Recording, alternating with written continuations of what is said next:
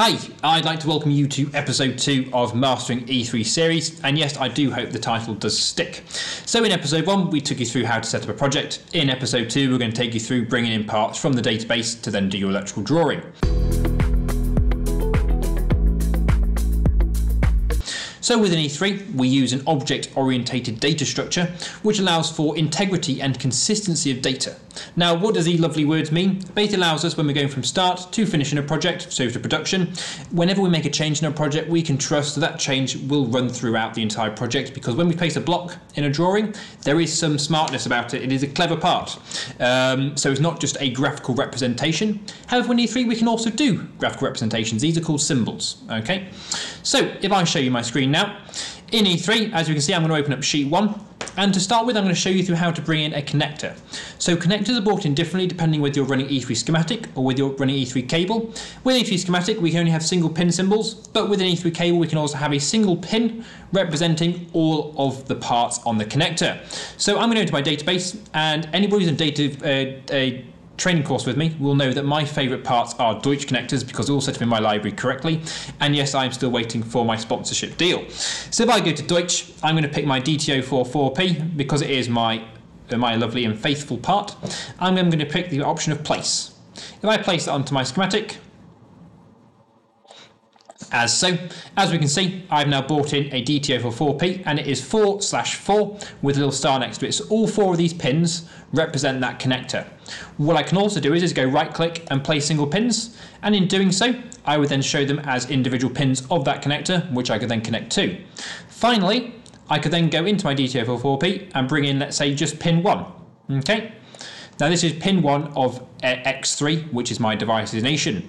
Now it's really important, guys, that we then don't go, okay, I want pin 2 and bring in it from here, because as we can see, we have generated a new device. So in E3, a really important shortcut to know is control click. So if I control click on a part, I will then find it in my device tree. So the device tree is how we navigate through the project and then how we know what parts exist. As we can see here, I've now brought in pin 2 from X4 and not from X3. So I'm going to delete X4 from my project and I'm going to bring in pins 2. So that's how I would do that. Now, throughout your project, I would also recommend every so often running a purge. What a purge will do is it will remove all unplaced objects in your device tree, apart from terminal strips, okay? Because in terminal strips, we may want to have a few spare terminals if we need to make a change in the future. This will be done under purge terminal strip directly on it, okay? So what I would do is I go right click, do a purge. You can then choose which options you want to purge, press OK, and then it will do a tidy up of your project. So that's connectors. The next part, also with connectors, we could also bring in mating connectors apart. So if I say I'll bring in a multi-connect onto X2, if I do this here, now I know it's a DTM06, and yes, I do know that's not the correct connector, but this is part of the training that I did, and I show people how to add additional parts onto DTO44P. So if I go onto that connector, and if I go to my device properties, and go to the pins tab, I can then show that I've got an activated connector, and I've also got it set up as a DTO6. I was just saying you can have multiple different ones, okay? So for all of you hardcore electrical fans out there, don't worry, I do know and I am aware, okay? Now, what I'm going to do is I'm going to show you how to bring in a contactor, okay? So a contactor is just a generic symbol. So if I go into my library, I'm going to go pick a contactor, pick it here, and I'm going to pick the first one I see. This is Con2M2NC. So if I bring it in, so in E3, we can have multiple symbols associated with one device. So if I bring in this part here, so I'm going to bring in this one here. Now this is what we would call a reference symbol in E3. So if I try to connect to it, there are no options, okay? But what it does show is where all the parts associated with it live. So I've control clicked on Q1 there to find it in my device tree, and I can place symbols associated with it. So this is the coil, and as we can see, it's then also then going to start bringing up the reference coordinates of where they live on the sheet. So that's a normally open contact, and you can place various parts like this, okay? Which is very useful for placing parts in E3. Now the next one is placing blocks. Now blocks are one of my favourite things in E3 because so in my experiences, my job as an electrical design engineer was to get my 12 volts or whatever current you want from A to B, okay? In order to do that, we'd use some copper, so we'd use some wire to get from place to place.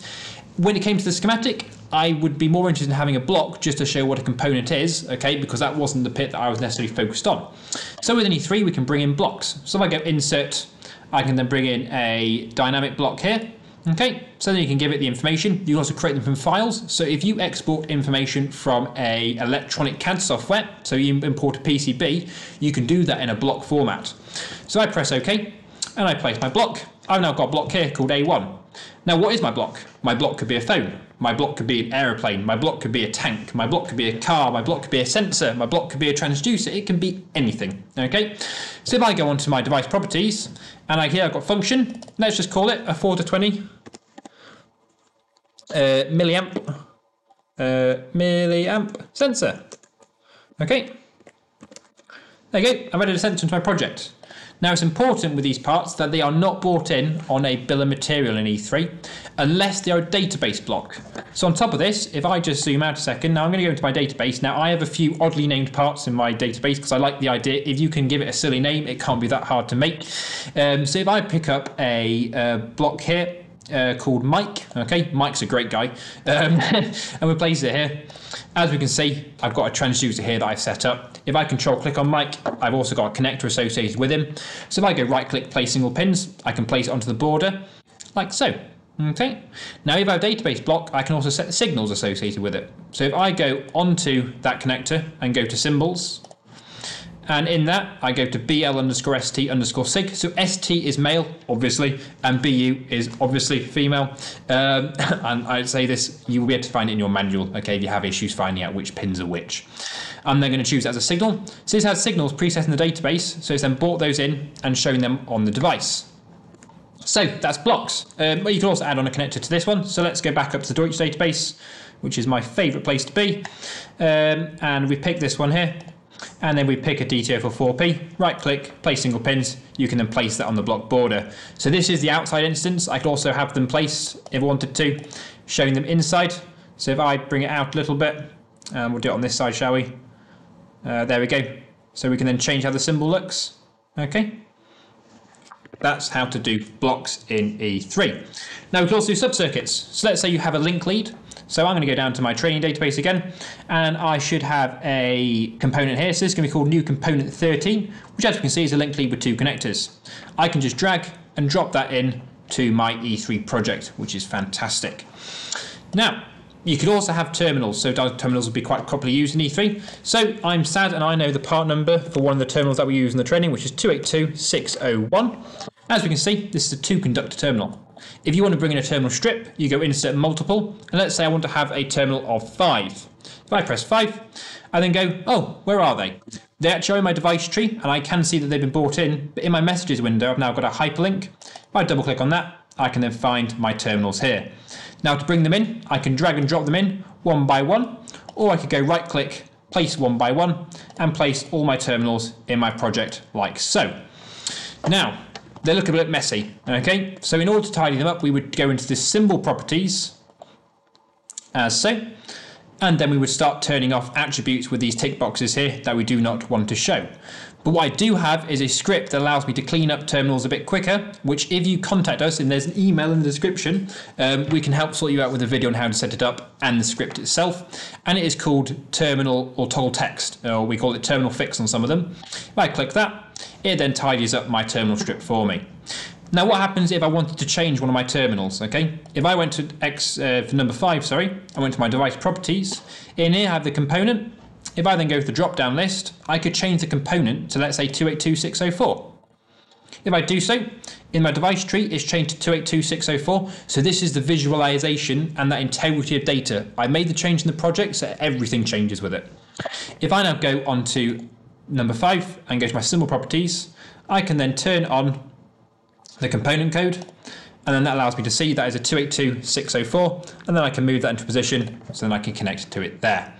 Okay, now a thing to add with making parts is that when you want to change the designations of them, so if I, let's say, went to my X8 here, if I wanted to change the name of X8 to, let's say, be XT8, if I went on to right click on one of the pins, went to device properties, I could then go to change that to be XT8 and press enter, and as shown, I would then change that single pin to be XT8. But the rest of them have not changed. So you need to be careful of this, guys. So if I just undo what I've just did, if you're going to do that, I would recommend control click, and then go to the X8 in the database window. Now on certain keyboards it's F2, or in my case it's FN F2. You could then change the name here and go XT8, and then they would all change. And then hover over them, that's come XT8, XT8, XT8 and XT8. Or you can go into device properties and change it here, okay? Don't change it in the symbol properties, because if I went, let's say, onto this one, went right click symbol properties as well, I could then change that to be XT9, and then it has created a new terminal strip. And this is the same for connectors. So if I go onto X3, so if I double click that, it then highlights it. In order to reset a highlighting, it's obviously Shift F3, or if you want to find the button, it's reset highlighting there. Now if I look here on X3, if I control click on it, I can place the other pins if I wanted to. Now if I want to change the designation of X3, I go right click, device properties, and I would change it here. If you went onto one of the individual pins, I went on to the symbol properties, and let's say I wanted to make this C1 and press OK, it's then going to only change that individual pin to be C1, not the rest of the connector. Okay, so name changes are in device properties. If you want to make a change to the symbol or change a bit of text on it, you do it in the symbol properties, and this is really important that you're doing this throughout your drawing, otherwise you could have a lot of random connectors. Okay, so also this is the great thing about visualization parts in the device tree. I can see exactly what's going on in my project. An important thing also with connectors, if I've placed it as a single pin view, if I select all those pins and go right click and go to split/merge connector pins, here I have the option to place as a single pin or place as a pin group. So if I click place as a pin group and press OK, as we can see, I can then merge them into one individual symbol. If I then go right click on symbol properties and then turn back on C1, I can then show them as so.